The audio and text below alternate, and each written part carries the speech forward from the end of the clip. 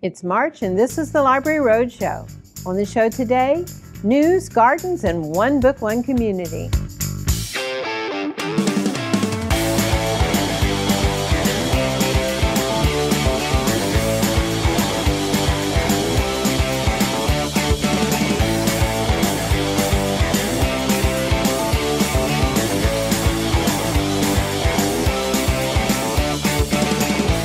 Welcome to the March edition of the Library Roadshow. I'm Mary Stein, and this is a production of your East Baton Rouge Parish Library System. Now, March traditionally brings Read Across America to the library as we say happy birthday to Dr. Seuss. Our children's rooms will be going all out with green eggs and ham, Horton Hears a Who, and red fish, blue fish, and you can too. The big focus for March is on One Book, One Community. Our spring 2022 selection is A Chafalaya Houseboat, My Years in the Louisiana Swamp by Gwen Roland. The goal of One Book, One Community is to encourage and inspire meaningful conversation around the shared experience of reading a great book. This year's selection allows us to also focus on and celebrate Louisiana's natural resources. The kickoff party takes place on Saturday, March 5th at the Main Library at Goodwood. This family-friendly event features live Zydeco music from RJ and Creole Smooth, delicious jambalaya provided by the Cortanas Kiwanis, entertainment for the kids, and a host of friends and organizations whose work focuses on landscape, nature, and Louisiana's cultural heritage. Later this month, Danny Heitman will speak on his book, Summer of Birds, and Mary Beth Lima will share her own adventures of a Louisiana birder. Robert Dobbs from the Louisiana Department of Wildlife and Fisheries will present Louisiana brown pelicans, past, present, and future. We'll screen the documentary and hold book discussions too. All of the events for adults as well as children are listed on the special One Book, One Community website, readonebook.org. The online business forum on March 9th will feature Steve Beauchamp, CEO of Paylocity, who will speak on how to create a thriving workplace. Our Get Organized series returns with professional organizer Alyssa Trosclair of Emend. We're presenting Saturday Science, the Grown Up Gaming League, movies, and more. Plus, save the date for At Grandma's House on April 2nd at the Pride Cheneyville Branch Library. It's all in this month's issue of The Source, in print and online at ebrpl.com. Free access to books, audio, and library resources are just a few of the benefits available to you when you get a library card. Need free access to a computer? You get that. Want free access to premium digital resources like Mango Languages and lynda.com? You get that. Need to book a meeting space? You get that. Heck, you can even check out a telescope or use a digital printer with your library card. If you live in East Baton Rouge Parish, pick up your free library card from your local branch library today. Premium access to everything the library system has to offer is waiting for you. In these fast-paced and globally inspired times, it's more important than ever to have easy access to news that represents a broad range of viewpoints from all over the world. For decades, the library served as a provider of local, national, and even international news. And while we still get your favorite newspapers in print, we've added online versions to the digital library as well. It's time to find out more in the digital download. Enjoy free access to the New York Times online with your library card. Experience unrivaled content from stories and the world's best journalists. Access the daily newspaper, the latest news, reviews, opinions, and blogs. The online version of the New York Times is updated throughout the day as news breaks and stories evolve. You can also get access to the New York Times book review, magazine, recipes, and reporting enhanced with video content. To get started, visit our New York Times page in the digital library. Create a free New York Times account and redeem a 24-hour pass to access it from home or anywhere. When your pass runs out, just head back to the page and get a new one. Also enjoy unlimited access from any library location. For more online newspaper options, you can also try Press Reader and Newsbank. Find them all in the digital library at ebrpl.com. Thanks, Andrew. I'm delighted to say that we've recently added the Wall Street Journal to our online collection. that already included Press Reader, which offers newspapers from around the world. Then throw in Newsbank and EBSCO's newspaper and magazine indexes. Add that to the huge digital files containing the historical archives for our local newspaper, The Advocate, as well as the archive for the Times-Picayune. We've even digitized Grigri. It's sure to please the news junkie in your life. Let's shift gears and check in with Jessica McDaniel, reporting in from Beyond the Stacks. Gardening gives us opportunities to connect with nature in our own backyards. We're here at the main library at Goodwood to connect with our backyard. Let's check it out. Garden Discoveries is a 3-year-old program. It's a coordination and collaboration between the library and the Baton Rouge Botanic Garden Foundation. And it's to bring educational opportunities to the public through this venue. Basically, every second Saturday we have a program, and they've covered the whole spectrum of gardening and gardens and landscape architecture and just about anything you can think of. What are a few topics that the series explores? Well, today, for instance, we're exploring sustainable living, sustainable gardening. We have explored beginning with herbs. We have explored landscape architecture and design, and we've explored camellias. We had a whole program on camellias that was absolutely fascinating because I didn't know there were that many camellias. So we go into just about anything that has to do with green stuff on the outside. We talk about it. What's something interesting about these Independence Park gardens that you'd like people to know? The diversity of these gardens. By using volunteers who are primarily experts in their particular fields, it affords an opportunity to have a very diverse garden with a lot of different plant material, and is probably the only place in the area where you can go to see this much material and this much landscape architecture in one place. Do you need any gardening experience to attend one of these programs? Absolutely not. In fact, the programs are set up to appeal to the public at large, and they're for the public. They're to help educate people and to make them aware not only of some of the nuances of gardening, but also to make them aware of this wonderful botanic garden that sits right here in the middle of Baton Rouge.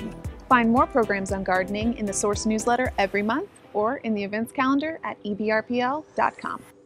Thanks, Jessica. We've really enjoyed our partnership with the Botanical Garden Foundation and their fellow gardening enthusiasts from Baton Rouge Green, Hilltop Arboretum, the Rural Life Museum, the Master Naturalists of Greater Baton Rouge, the Cooperative Extension Service, and of course, the Master Gardeners also offer services and programs to support and encourage gardeners throughout the year. Check out this month's issue of The Source to see all that they have in store. Quite a few programs even complement our One Book, One Community's focus on natural conservation. And let's not forget all the print and digital resources the library can provide to new and experienced gardeners. Stay right there. After the break, Pabby Arnold joins me for a chat right here on the Library Roadshow.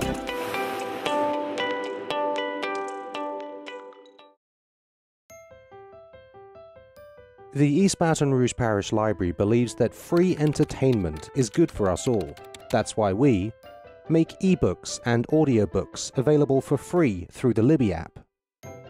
Grant free access to unlimited streaming music and video through Freegal, Canopy, and IndieFlix. Get a library card. Get free entertainment at ebrpl.com/digital library.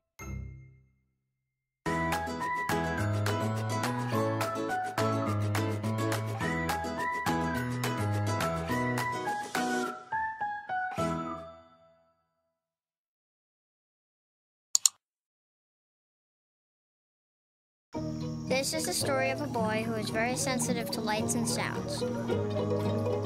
So he built secret hiding places where nothing could get in. The boy didn't like looking people in the eye. It made him feel uncomfortable. One day, he found out he had something called autism. His family got him help, and slowly, he learned how to live with it better. Early intervention can make a lifetime of difference. Learn the signs at autismspeaks.org. You're watching the March edition of the Library Roadshow. Everything you need to know about your local library system. Now, Pabby Arnold is no stranger to the Library Roadshow. From her time as Master Storyteller and Coordinator for Children's Services to her new role in Special Literacy Projects. I'd like Pabby to give us a refresh on our very first Special Literacy Project geared towards our youngest patrons, 1,000 Books Before Kindergarten. Pabby started this program in 2015, and since its inception, quite a few families have graduated from the program. So first off, Pabby, why do we need to read to and with young children? Because they need to have heard at least 1,000 books by the time they start school in order to just be on par. All children need that 1,000 books to be on par. Because of the vocabulary. The vocabulary, and with it they hear words that they would not come up in normal conversation, but they need to know those words when they get to school. Plus they sit still for like more than a minute. And they also learn things that you don't realize they are learning that they'll use later in elementary school. They get geography when you have books from different countries. You have history when you get books that have historical things But you know, in it. they also learn how to hold books and look from left to right. Exactly, left to right, top to bottom, the pages going. That's like when a hymn book and you see the child doing this even though they're not on the right line, but they're learning. That's right. They're learning, and it's okay to read that same book a jillion different times. That's one thing we do tell the parents and the grandparents and the caregivers. You may be tired of Goodnight Moon, but they are not. Oh, as I tell parents, if they start complaining about it, next time you hear a song you like, you may hear it once and then turn the thing off and you may never hear it again. Yeah, and then they it's realize. the same thing. That's yes, right. What we like, we want to hear over and over again. Now, 1,000 books sounds like an awful lot of books. How hard is it really to read 1,000 books before kindergarten?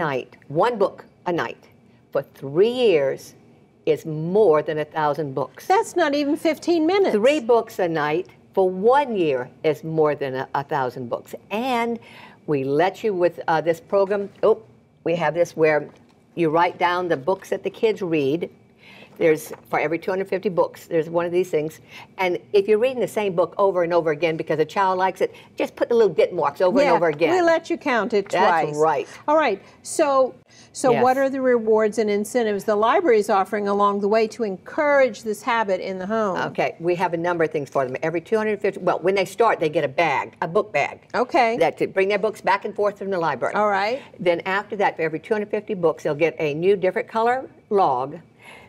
They'll get a sticker. A sticker that tells how many books they've been reading. We do love there stickers. We go. Yes, we love stickers. Yes. And they may get a chain necklace that says "I read 1,000 books." It's a medal. Yes. It will get a decal that they can put on things for the child. There's a number of different things, and when they finish, they get a copy of Will Hillenbrand's book.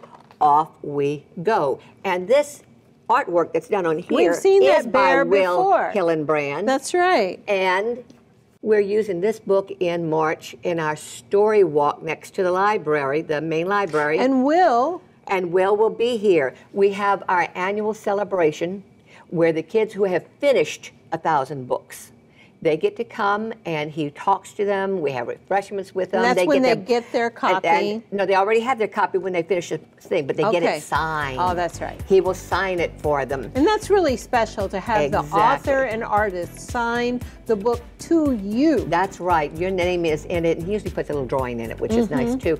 But he's going to be here a day early on Saturday, and he's going to be at Baker in the morning at 11. And because we have a story walk at Baker. And at our Carver branch where we have another one, which is, I think it's 2 o'clock.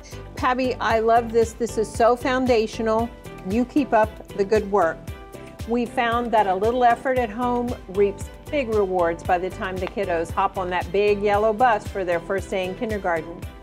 After the break, author Gwen Roland, plus book reviews from one of our younger library patrons. All that and more coming up next on the Library Roadshow.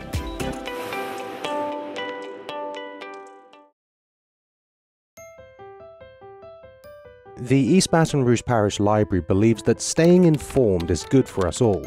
That's why we provide free access to the New York Times and other national newspapers online. Permit free access to niche magazines and articles through Press Reader. Get a library card. Get informed at ebrpl.com/newspapers.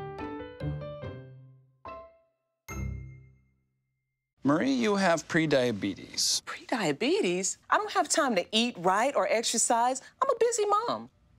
Oh, you're a busy mom. Yeah. This is great news. Busy moms never get prediabetes. Wait, what? Let me just... Yeah, this is all the people at risk for prediabetes, and way over here, busy moms. No?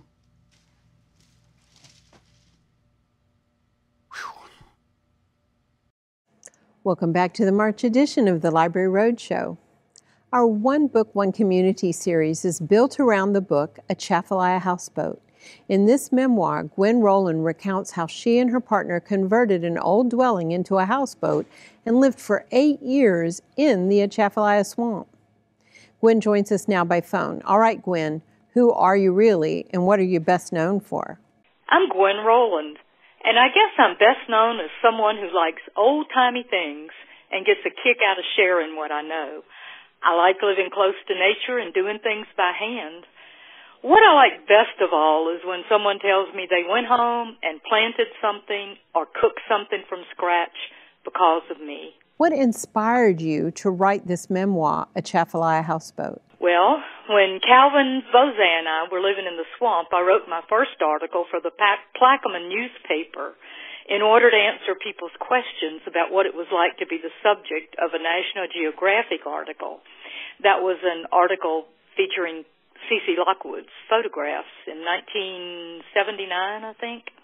That was my first experience with publishing, and it was so satisfying that I started writing stories for newspapers and magazines, mostly how-to articles to help other back-to-earth type people. And it wasn't long before editors started offering me assignments about other interesting lifestyles, and it just went from there. How does your writing and your daily life connect today? Well, writing provided both the inspiration and the knowledge for the life that I live. In 2010, when I retired from writing about sustainable agriculture, I finally had time to try all the things I'd been interviewing farmers and researchers about. And, I garden with manures, compost, earthworms, crop rotation, you name it. I've kept bees and goats. I've raised broiler chickens for my freezer. And just this year, I took up grinding wheat and corn to make my breads. And I've learned to ferment kefir in apple juice. I guess you could say I've set back civilization a few hundred years, but for me, it's the best life. How can folks learn more about you? At 73, I'm retired and no longer have a professional online presence. However, I do have a personal Facebook account as Gwen Carpenter Roland, where I post pictures of things we do around here on the homestead.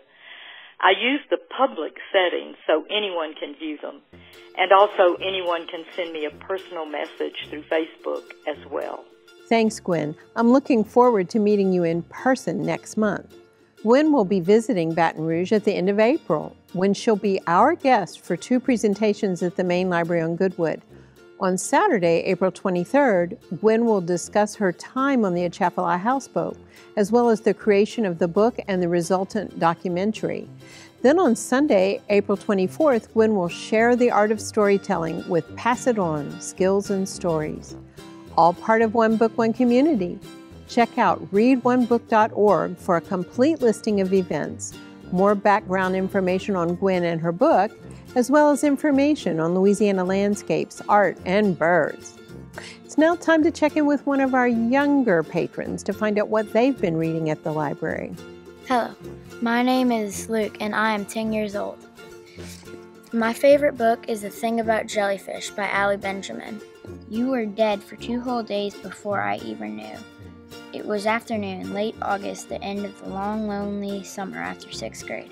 My mom called me in from outside and I knew something was wrong. Really, really wrong. Both my parents bring me to the library. When I come to the library, I like to talk to the librarians about new books and books that they would recommend for me. Thanks, Luke. I like how we even included a slightly watery topic. It goes with our One Book, One Community focus. Stay right there. You're watching the March edition of the Library Roadshow.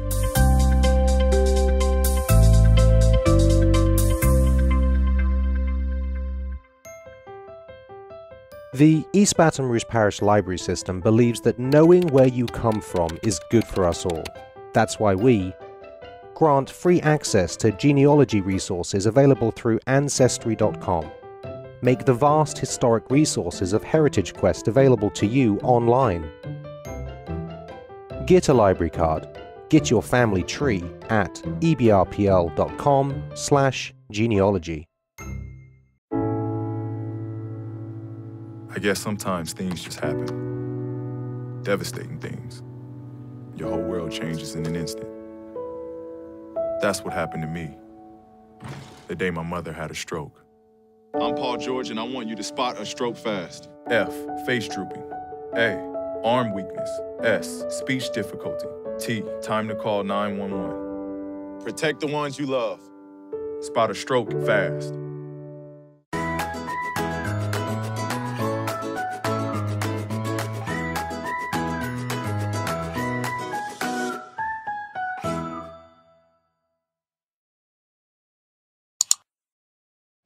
You're watching the March edition of the Library Roadshow, a production of your East Baton Rouge Parish Library System. 2022 saw the return of Mardi Gras here in South Louisiana. To celebrate the occasion, we hosted the Louisiana State Archive for a presentation on their Mardi Gras exhibit, Masquerade, the Traditions of New Orleans Mardi Gras. Would you please give her a warm welcome? We brought a few of our artifacts from the exhibit, but this is only a very small portion of the over 150 years and more of Mardi Gras that we are exhibiting right here in Baton Rouge. You don't have to go to New Orleans, although I hear that there's some really great exhibits in New Orleans this year as well. The exhibit was really shaped by two lenders in particular, at least the aesthetic and the direction. Those two would be the Kern family at Blaine Kern's Mardi Gras World, and also carnival historian Arthur Hardy, who was a major contributor to this show with his personal memorabilia and collection of artifacts. This is the original act book from 1872, which is a part of our collection at the State Archives. Very proud to bring this to you to let you know that on April 3rd, 1872, Mardi Gras was declared by the state legislature as a legal holiday in the state of Louisiana. What it allowed was for costumes. It allowed for the temporary suspending of laws that said that you couldn't conceal your identity with a mask. Let me point you in the direction of a photograph from 1958. It is the Queen of Zulu, Wilhelmina Garnett, and her maids. It was a never-before-seen photo that we uncovered here in a 35mm slide collection by donor Joseph Reed. It tells a lot of things. It tells a story. So the Zulu queens were not represented by women until 1933. Prior to that, Zulu men masked as queens, and as you may imagine, that lent a rather comical effect to the queen. However, when ladies and young ladies came along, the elegance and beauty that they brought was just unmatched, and you really see that in this photograph. So our exhibit is open now through April 14th. We're open Monday through Friday until 4 o'clock, and the first Saturday of April and March.